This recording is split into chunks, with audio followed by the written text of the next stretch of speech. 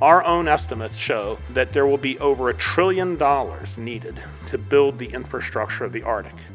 And that not only includes transportation, but communication, energy, and other important things which will be necessary to support the activity in the Arctic. But as I stand here today, I feel that we aren't prepared.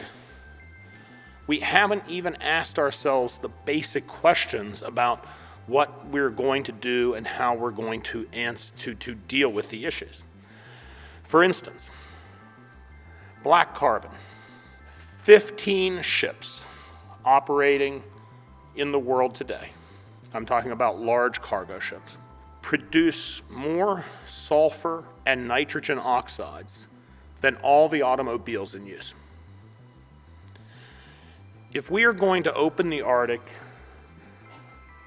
to shipping and transport, then we must also be prepared to deal with the environment in a responsible way, to deal with the impact that it is going to have on those people that live in the Arctic, not only from the standpoint of dealing with changing the very environment in which they live, but how they are going to participate in the decision-making and the economic prosperity that will come as a result. But as I stand here today, how many of us have contemplated the idea that we will have to build ships that have zero emission?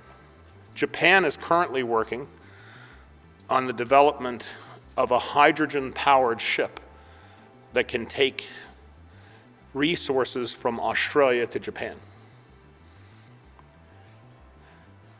Tomorrow is now. We have to start looking at these issues today.